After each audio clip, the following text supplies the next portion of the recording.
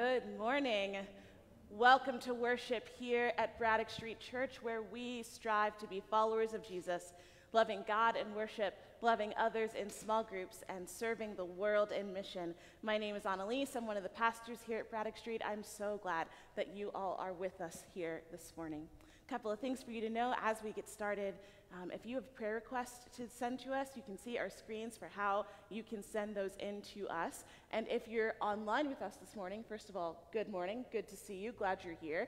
And if you have a prayer request to send to us, you can put it right in the Facebook comment section. There will also be a digital sign-in card in the comment section so that if you are new to us and you're online, you can fill that out and let us get to know you a little bit better.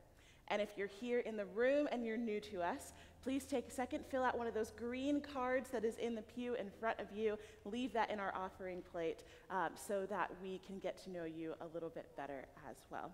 And we will continue now together in worship with Better is One Day.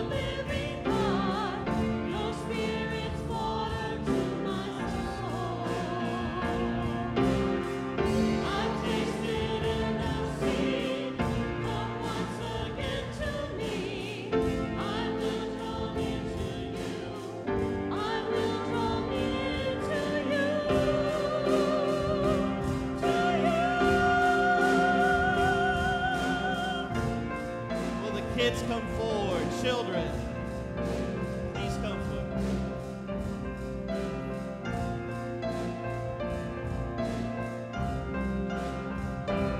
There is one day.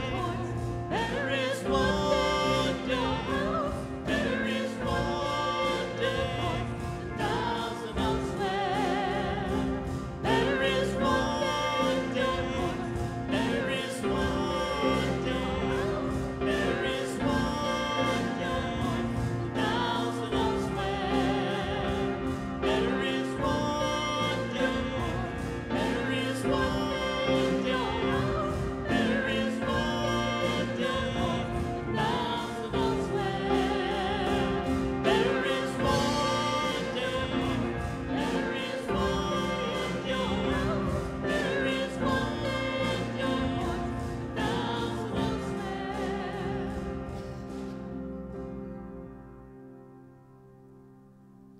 Please be seated as we invite Jan forward for our morning scripture.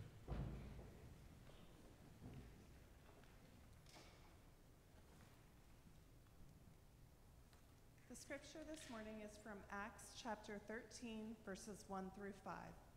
Now in the church at Antioch there were prophets and teachers, Barnabas, Simeon, who was called Niger, Lucius of Cyrene, Manaen, a childhood friend of Herod the ruler, and Saul. While they were worshiping the Lord and fasting, the Holy Spirit said, "Set apart for me Barnabas and Saul for the work to which I have called them." Then, after fasting and praying, they laid their hands on them and sent them off. So, being sent out by the Holy Spirit, they went down to Seleucia, and from there they sailed to Cyprus. When they arrived at Salamis, they proclaimed the word of God in the Jewish synagogues, and they had John also to assist them. The word of God for the people of God. Hello, my friends. How are you all? Good? You good? Yeah? How many folks got to go to VBS this week? Last week? Yeah? I'm so glad. It was awesome to see you guys there. We had so much fun. It was a lot of fun. So today, we are going to be talking about that piece of scripture that was just read beautifully for us. And one of the coolest things about that scripture is that it talks about how we are able to spread God's love around the entire world. Sometimes it's kind of hard for us to think about just how big that is. So I went up to our confirmation classroom this morning, and I promised Mr. Jed I will put this back. I stole this map from up there of the whole world, which is just really big, right? And it's kind of cool. If you look really closely at this map, it'll be hard for everybody out there to see it, but you guys might be able to see. There are little stickers on this map, and every one of those stickers is somewhere that folks from this congregation have been on mission, have been sharing God's love by doing good work, by loving people and getting to know people that are super different from us, and that is so cool, isn't it? I think that's really neat. So this world is huge, but even just one little church like ours can visit people and meet people and tell them about God's love and learn from them about God's love all around the entire world, which is really cool. And it starts right here with us, which I think is awesome. So even we, Braddock Street, can touch lives all over the world through God's love, and our hearts will get changed by that too.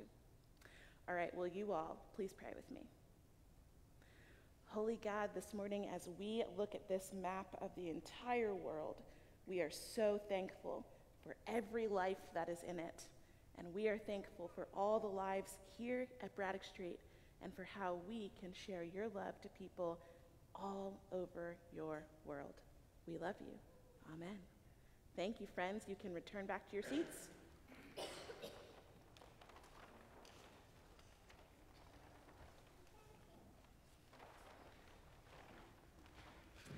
It is important to us here at Braddock Street that you all know where it is that your generosity goes and how we are able to bless our community through the ways that we can give here. And so we want to raise up for you Habitat for Humanity, which is an amazing organization that helps provide good, affordable housing, good, safe, affordable housing for folks who would otherwise struggle to be able to be in a home like this. We are able to support them financially. We also are able to send teams to go help them out sometimes, which we are really excited about as well. So thank you all for being the kind of congregation that cares so much about your neighbors and being sure that everyone can get a safe and affordable home. We are so thankful for all of your generosity, and we are going to invite our ushers to come forward as we take up this morning's offering and enjoy together this offering song.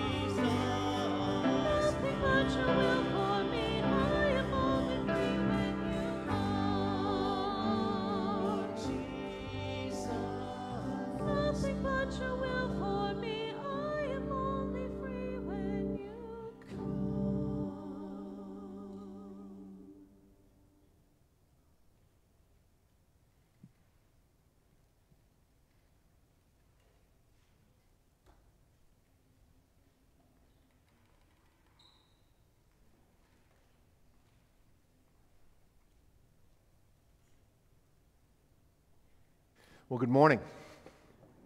My name is Kirk Nave. I'm one of the pastors here at Braddock Street Church, and today we are concluding our series called New Church, looking at the book of Acts as we rethink church in a post-pandemic era. We started with the day of Pentecost, focusing on how all the power in all that we do comes from God. The next week we talked about the essential piece of our spiritual life that is the community of faith. We need one another. And in this new era, we need a new commitment. As we looked at the life and especially the death of Stephen, the first person to die for the cause of Christ. We looked at how our church must serve our community, and today we focus on reclaiming the church's central mission. Let us join together in prayer.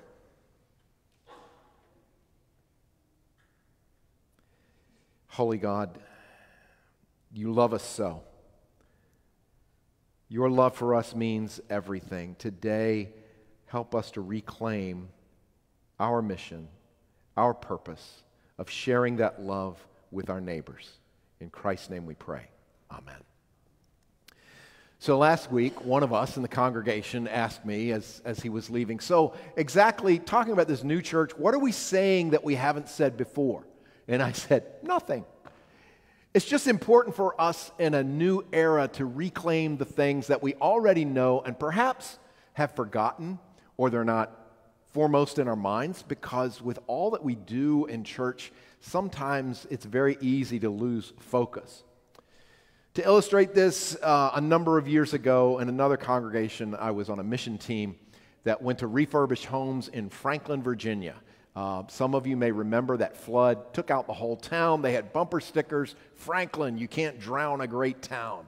And a number of United Methodist teams, along with many, many others, went into Franklin to refurbish homes. The house that my team was assigned to was, it had already been gutted by a previous team. They take out all the flooring, they had to take out all the drywall, all the insulation. If you just put back drywall over top of that, of course, it just gets moldy and it's unhealthy for the family. So we were starting from scratch pretty much, and we had a ringer on our team. We had a professional contractor who was also really good with volunteers, which was a great blessing for me. We walked into that house and he looked at the exterior walls. We could see them from the inside because everything had been ripped out of it. And you could see there had been a fire. You could see that the house was probably built in the 1930s or 40s. They had spliced the floor joints because the fire had evidently taken some of them out, And the contractor walks in and he looks around and he says, okay, do we put this back like it was, or do we have it meet code? Those are two entirely different propositions. In other words, there was a lot of things, that were grandfathered in from the 1930s and 40s that if you're building a new house, you really should do it in a different way than was done many, many years ago. And I like that idea for the sake of church. As we're coming out of the pandemic, do we put things back like they were? A lot of us, that's what we long for. That's what we hunger for. We want the church to be like it used to be. Or are there some things we need to look at in fresh ways? To do things differently than we did because they fit better in a new era? It's hard for us to think that way because there's so much invested in the past. About 150 years ago, Methodists in America had the goal of planting a new congregation in the United States every day. For the most part, we were doing it. And about the turn of the 20th century, a little over 100 years ago, there were more Methodist Christians in America than any other kind of Christian. And we kind of went beyond just doing church and began building new things, institution-wise. We built colleges and universities. You would be surprised at some of the universities, say Syracuse and the University of Southern California, that were originally started by Methodists, and no longer really have that relationship. We built hospitals. We built low-income housing. We built foster homes, retirement homes. The Board of Church and Society of the United Methodist Church bought a piece of property in Washington, D.C. that says volumes. It sits on a corner, and if you look right out the front door, you see the United States Capitol. If you turn to your left, you see the United States Supreme Court. Those are the neighbors. In other words, Methodists were so numerous in the United States that they had the numbers and the power and the vision to say, we want to help form this country along Christian values. That piece of property is still there, by the way, and that's still where the Board of Churches and Society is. And yet, with all the institution building, around the 1950s, a number of people, sociologists and otherwise, you just looked at the street, right? And you began to see the demise of Christianity. And it wasn't just Methodists, it was all Christians. Here's how it's gone just in the last 15 years, from 2007. This actually only goes up to 2019, so the pandemic is not a part of this. And the top two lines, first one up top is the number of people who would call themselves Protestant Christians. The next highest line is the number of people that would call themselves Catholic Christians. The two lines that are kind of growing from the bottom are the number of people who would say they are nothing in particular or they are agnostic. So that's Christianity in the United States over the last 15 years, excluding what was happening with the pandemic. So just think for a minute. If that's the way we were doing things, and things were already on a downhill trend since the 1950s, if we continue to do things the way we've done them, right, put things back like they were, should we expect any different results? And by the way, here's what Braddock Street, our membership, has looked like over that same period. If you would forget that sharp decline in that 1 year, there was a year where they cleaned the rolls, so that doesn't really reflect. But since that time, you know, we kind of have been beating the curve a little bit, but we're not knocking the doors out with our approach. And then if you look at the people who come to worship, here's another graph. These statistics, by the way, are from the Pew Research Center. The blue line is the people who are already, say, members, who would call themselves religious, who say they attend worship of some kind of religious service. These people in the blue line are those that attend once a month or more, okay? So they went from 54 to 45%. In other words, the people who are members don't come as often as they used to, okay? The gold line is the number of people who say they attend worship, but only once or twice a year, okay? So that has gone from 45% to 54%. In other words, they flip-flopped. They traded places. There are more people now attending once or twice a year and less people who attend once a month. Again, this is from the Pew Research Center. If you Google that, you'll probably find it. Here's what our worship attendance at Braddock Street has looked like over the same period of time. Again, we've kind of gone against the trend. We've seen slight increase, but we're not knocking the doors out. We're not knocking it out of the park. That trend of the whole country is affecting us as well. So what do we know? First off, consumer church is no longer a viable approach to being a Christian. And what do I mean by consumer church? That means, okay, if the praise band plays well, if the preacher brings a good message, then I'll participate. I will attend and I will probably give my money, okay? I'll participate. Or if the church provides what my family needs with children's ministries, youth ministries, and somebody, as long as the church gives me what I want, I will support it. That is what you might think of as consumer church. Remember last week when I used the phrase, somebody should? When you catch yourself saying, somebody should take care of this. You see the disconnect? It's not, I'm a disciple of Jesus, and this is my church, and it depends on my participation, or things don't get done, right? We don't do ministry together. And in that consumer church model, evangelism is reduced to, as long as the staff does things right and as long as Sunday worship is good, then people will just show up in our church. You see the disconnect? There's a mission of making disciples. That's why we're here. To invite other people to understand this relationship with Jesus Christ, this incredible love that God has for us. If it means the world to us, don't we want to share that with somebody else? The idea is we're here to make disciples and more faithful disciples. So let's recap in the book of Acts, where we've seen the gospel up to what we read today, up to chapter 13, where we've seen the gospel go. We start all the way back in Acts chapter 1, verse 8. But you will receive power. This is Jesus talking to his disciples. When the Holy Spirit has come upon you, and you will be my witnesses in Jerusalem, Judea, and Samaria, and to the ends of the earth. Again, the power is from God, the Holy Spirit. They will go in their own neighborhood, Jerusalem and Judea. They will go to Samaria, people that their mama told them to stay away from, and even to the ends of the earth. In chapter 8, Philip talks to an Ethiopian official who obviously then takes the gospel to Ethiopia. We see Peter in Acts 9 and 10 taking the gospel to Lydda, which is west of Jerusalem, and all the way to the coast in Joppa. Also in chapter 10, he baptizes Cornelius, who is a Roman centurion of all things, a Gentile, not even a God-fearer when he starts his journey. So the apostles are sent throughout the world, and also notice what God's up to with crisis. And for me, this is good news when we think about coming out of a pandemic and thinking about how that might have affected our church. Look at these verses in Acts 11, 19 and 21, and then 25. Now, those who were scattered because of the persecution that took place over Stephen, right? Christians are running away from Jerusalem. They traveled as far as Phoenicia, Cyprus, and Antioch, and they spoke the word to no one except Jews. But among them were some men of Cyprus and Cyrene who, on coming to Antioch, spoke to the Hellenists also, proclaiming the Lord Jesus. The hand of the Lord was with them, and a great number became believers and turned to the Lord. And it was in Antioch that the disciples were first called Christians. So when there's persecution, when there's crisis, sometimes these people just have to scatter for fear of being killed.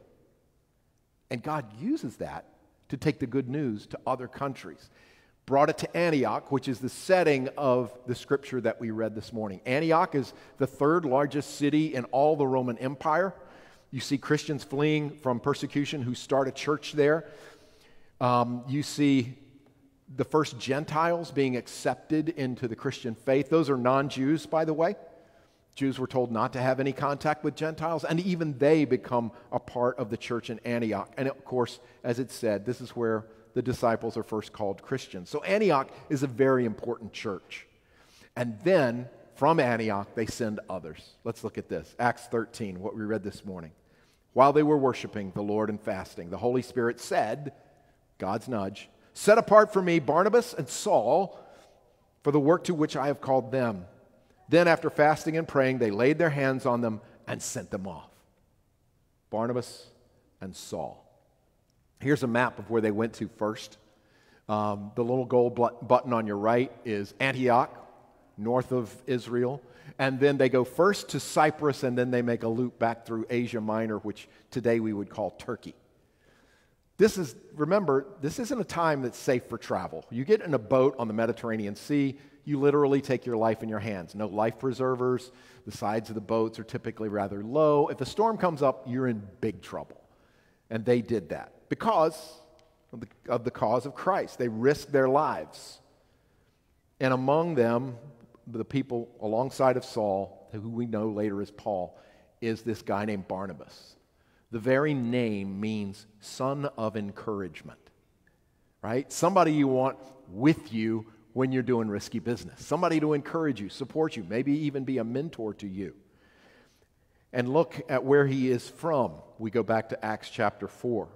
There was a Levite from Cyprus, Joseph, whom the apostles gave the name Barnabas, which means son of encouragement. He sold a field that belonged to him, then brought the money and laid it at the apostles' feet. When you go back and you look at the early formation of the Christian church, there were a number of people who sold what they had and gave it to the ministry of the church. Barnabas was one of those. And he's from Cyprus, a priest from Cyprus. He already knows many of the believers in Cyprus, which is the first place Paul and Barnabas are to go. There's an important lesson for each one of us that we begin when we want to share our faith in Jesus Christ. We begin with people we already have relationships with. That's essential. Because the idea of evangelism where we take, this good news of Jesus Christ to perfect strangers doesn't work for most people. Oh, by the way, because I brought this up, I just want to give you an idea how far Paul went. That's all 4 of his journeys, his missionary journeys. He goes back to Cyprus. He goes as far as Rome, where he eventually is killed for the faith. He's been obviously through Greece and all of Asia Minor. He travels everywhere. But back to how they share the faith, they would typically start in a synagogue, people who were on the same page. It's really hard to share faith with somebody that you don't know. Annalise and I did an evangelism training called Coffee Shop Evangelism. The primary leader of the workshop is a guy by the name of Scott Crosstech. I had heard from Scott before. He planted a church in downtown Kansas City. To give you an idea of the building that they eventually got, downtown ministry is different than suburban ministry. On one side, there's a tattoo parlor. On the other side is a bar, and their backdoor neighbor is a strip club. That's where they started their church. And they have built relationships. They deliver cookies twice a year to the strip club, by the way, just to show they're good neighbors, and they just love people for who they are, even if they disagree with what they're up to, right? Scott, when he started the church, he shared his story of starting it. He said he would put 35 pennies in one pocket, and he would start going to the coffee shops. Now, this is going to give the heebie-jeebies to any introvert in the room. He put 35 pennies in his pocket, and he would intentionally start conversations with strangers. He said, most of the time, it was when I'm standing in line waiting, to get coffee, to place my order, and I would say to the person in front of me, so what kind of coffee do you like? Or have you been here before? Can you recommend a coffee for me? People that love coffee will love to talk about coffee. He also said in Kansas City, the weather changes every 15 minutes, and people in Kansas City love to talk about the weather. All right? He talked to the person in front of him. He talked to the person behind him if he had time. He would try and get their name. And if the conversation was going well, he always had a business card, Scott Crosstech, starting a new congregation here in downtown Kansas City, Now, I know he would take 35 pennies in one pocket. Every time he met somebody new and got their name, he would take a penny out and put it in the other pocket because he was going to get 35 new names, hand out 35 business cards every single day. That would drive me crazy. I wouldn't know how to do that. Because for most people, if you're going to encourage them to take a new direction in their faith journey or talk about, fundamental beliefs, who is God and who does God call me to be and what kind of person am I supposed to be, how am I supposed to live in this world, you're not going to take that news from strangers, right? It's going to be somebody you already know, somebody you love, somebody you know who loves you, somebody you can trust. So for most of us, we start with friends, relatives, associates, fellow classmates, youth and children. I want you to hear this. Youth and children, your friends are more likely to take a new turn to follow Jesus than adults will. Because we adults think we've got the world figured out, and we think we've already figured out how to live with or without God in our life, okay? So do not sell yourself short when it comes time to the opportunity to share what you think is good about God. I found that probably my most fruitful place in meeting people and inviting them to a church that I served was when I coached soccer. And because one of my kids was probably on the team, and I was coaching soccer, and after practice or after a game, parents would have conversations with me. I would not tell them initially what I did for a living, okay? And when they heard, they would say, so what do you do for a living? I'm a pastor, and you got one of two reactions. One is, run away, run away. It was more polite than that, like, oh, well, that's nice. Or very often the conversation went like, well, we just moved to the community and we've been looking for a church, but we haven't found one yet. And it was just the easiest thing in the world to say, oh, well, why don't you try us? I love the people in my congregation. See, we wasn't going to talk about me or how we serve you, but no, the relationships. These are wonderful people. You'd love getting to know some of these folks. And you can do the same kind of thing. You may not have the same opportunity because you're not a pastor, so the conversation doesn't immediately go there. But there will be moments. There'll be moments with friends and classmates. I remember being 13 years old and a friend of mine having a really hard time with his mom. He was just 13, just like I was, and I got it, right? Just irritable. Life wasn't good right now. And I was able to simply say to him, hey, you want to come to Sunday school with me? You see, those are the places, it may not be worship that people can be invited to.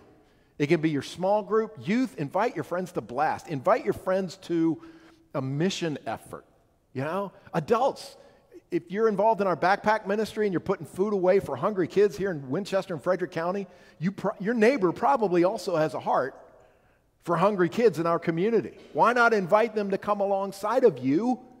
Number one, puts down your workload, right? Eases your workload. But secondly, it invites people to a space where they learn, oh, Christians don't have horns, you know? They're not always like those people I see on TV who are on this issue and protesting this and bad-mouthing so-and-so and judging so-and-so. No, we're here to love people. Come join us alongside. I will probably, in all my ministry, never forget the day I got a phone call from somebody in this congregation who wanted to ask my permission to invite somebody who was not a member of our church to participate in one of our mission efforts.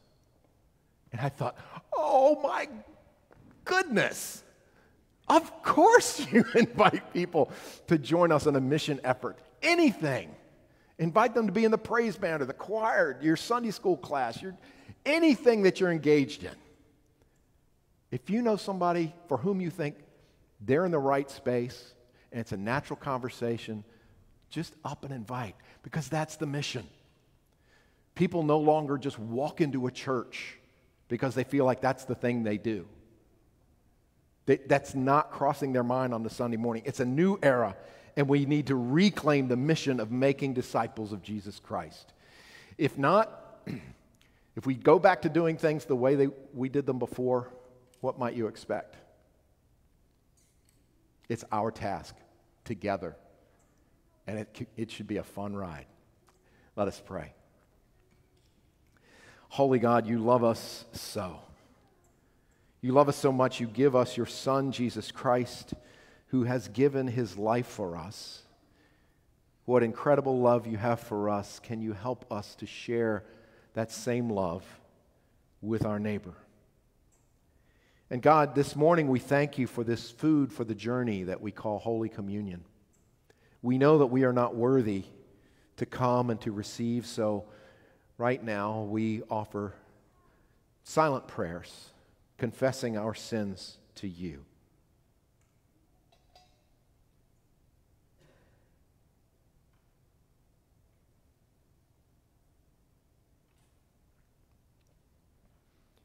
God, we thank you that your love is all about forgiveness and giving us hope and new life. And we remember that you so loved the world that you gave your only Son, that whoever believes in him should not perish, but have everlasting life. In the name of Jesus Christ, thank you, God, for our forgiveness. And now, lift up your hearts and give thanks to God for all that God has given to each one of us, starting first throughout history, calling a unique people in all the world, a nation called Israel, to show the world what it's like to live with God. And they didn't get it right any more than you and I did. And in the fullness of time, God sent his Son, Jesus Christ.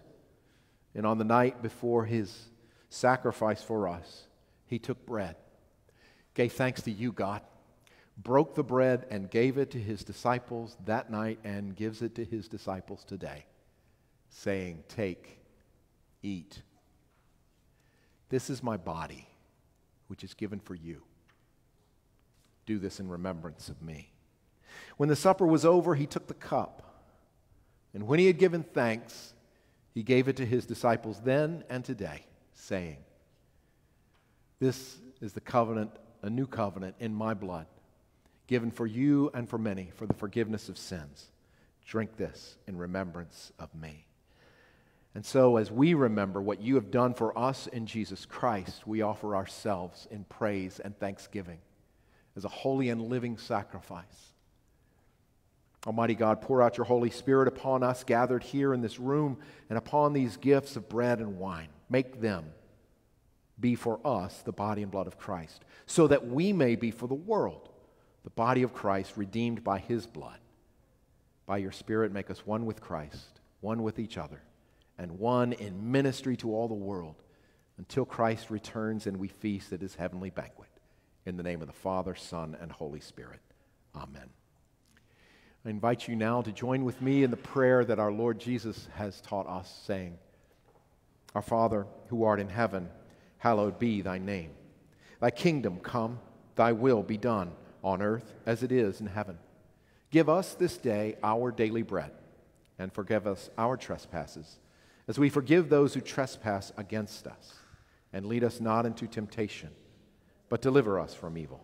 For thine is the kingdom, and the power, and the glory forever. Amen. I want to ask those that are going to assist us to come forward at this time.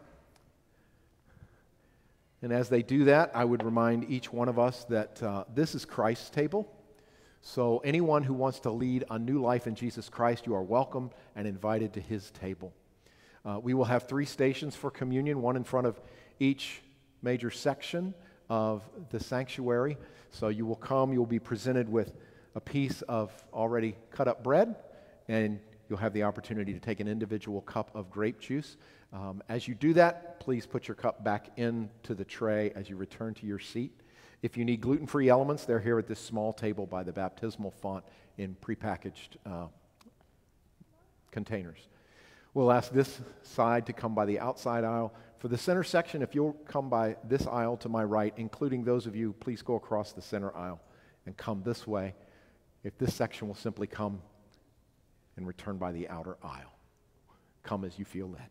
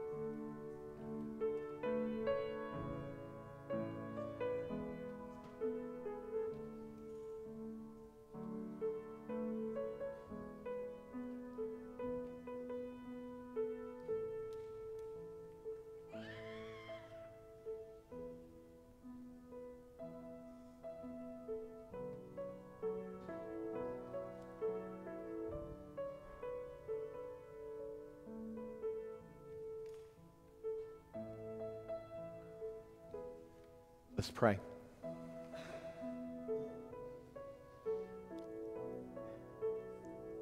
Holy Spirit, we feel your love in this room.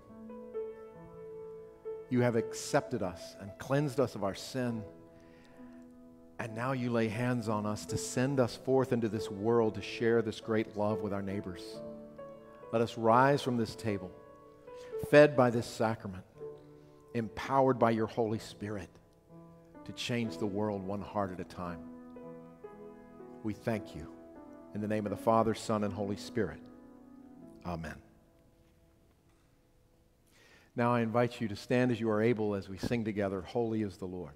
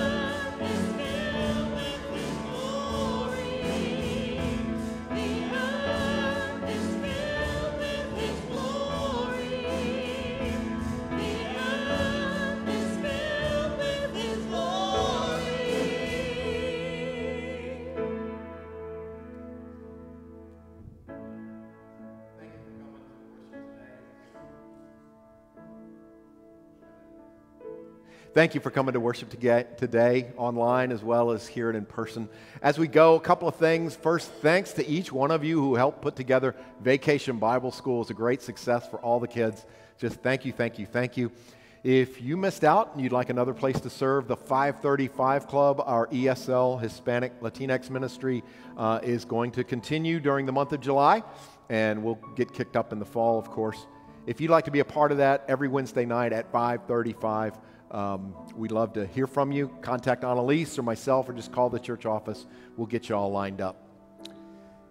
But now know how much God loves you and what that means to your life. Take that great good news and all your excitement and share that with somebody you care about. It might just change their life. Go with the blessing of God, the Father, Son, and Holy Spirit. Amen. And together we sing. Everyone sing. Holy is the Lord God Almighty. The earth is filled with His glory. Holy is the Lord God Almighty. The earth is filled with His glory. The earth is filled with His glory. The earth is filled with His glory. Have a blessed week, Braddock Street.